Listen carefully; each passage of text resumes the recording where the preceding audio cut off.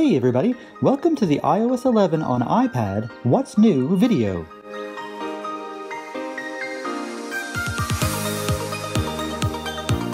This is a follow-up to my previous video, iOS 11 on iPhone What's New. But as I'm sure you've guessed by now, this video is focused on the changes in relation to the iPad with iOS 11. I won't be going over every single change in this video, but I will go over what I feel are the big new features that everyone will notice. With the release of iOS 11, Apple has completely changed the user experience with an emphasis on multitasking. Everything seems more fluid and connected. iOS 11 now lets you drag and drop app files between multiple apps, drag an icon from the newly introduced dock to open a windowed app on top of your full screen app, and more. So let's get into these changes. The first big change you'll notice right away is a new dock feature. The new dock is a foundational change for iPad according to Apple. It's now available from any screen. So with just a swipe, you can open and switch apps instantly.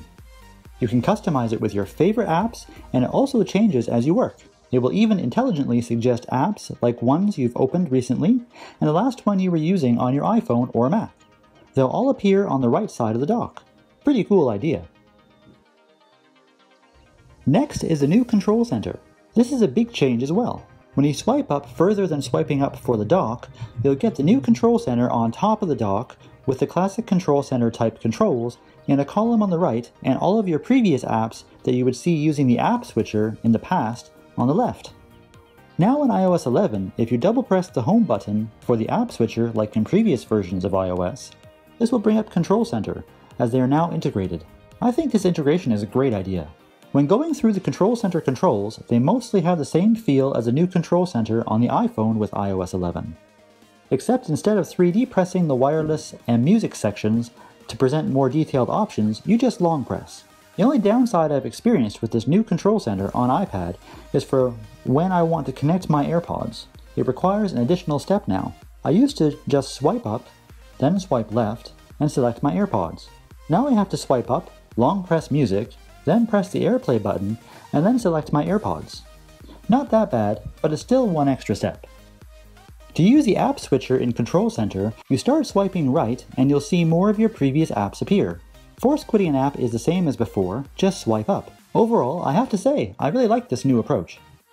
When using your iPad in landscape, it's even more Mac-like now. I think iOS 11 will be the tipping point for people who only need to use a computing device for light email and web browsing. When you combine an iPad or an iPad Pro with a keyboard case, this could actually now replace the need for a laptop for some users.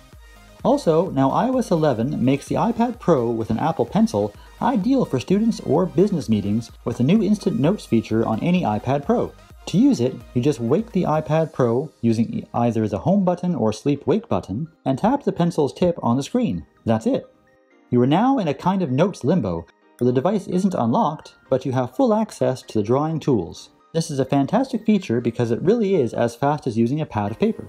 If you're in a meeting or a class, you don't have to keep the screen lit up the whole time just to take notes. You can just tap a button to wake the iPad, then tap with the pencil and start jotting down notes. I can see myself using this feature a lot in the future. Another new iOS 11 with iPad improvement is a new multitasking feature.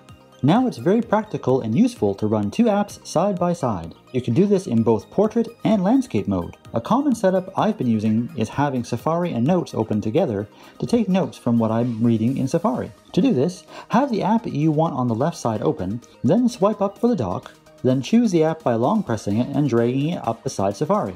Now they're running side by side at the same time, letting you easily interact with both apps. This even works with file apps, where you can click and drag a file from one app to the other. And a really cool feature with that is the ability to drag more than one file at a time. While you have one file being dragged, just double tap another file to add it to what's being dragged. I think this is really cool. The next new feature I'm going to show you in iOS 11 on iPad is a new QuickType keyboard. On this new keyboard, letters, numbers, symbols, and punctuation marks are now all on the same keyboard, so there's no more switching back and forth between two keyboards. Just flick down on a key to quickly select what you need. I really like this for exclamation marks, typing email addresses, and inputting numbers. So much easier now. Whoever thought of this deserves a prize. Other improvements or differences in iOS 11 that are definitely worth mentioning are the new document scanner built into the Notes app that I explain more in my other iOS 11 on iPhone video in more detail if you'd like to learn about that. Also, the App Store now has a new look on iPad as well, with App Store listings getting more screen space. And of course, the new Files app that I mentioned briefly earlier in this video, giving the iPad its own file management tool.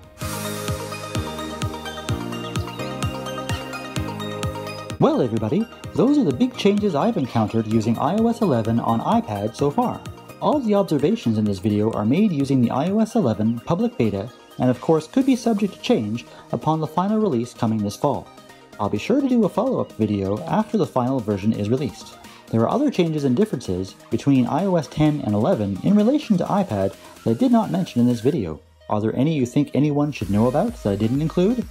If so, let us know in the comments below. If you found this video helpful or informative, why not give it a thumbs up, and while you're down there, don't forget to subscribe to the channel for more tech videos including tech how-tos every week. As always, thanks for watching, and we'll see you in the next one.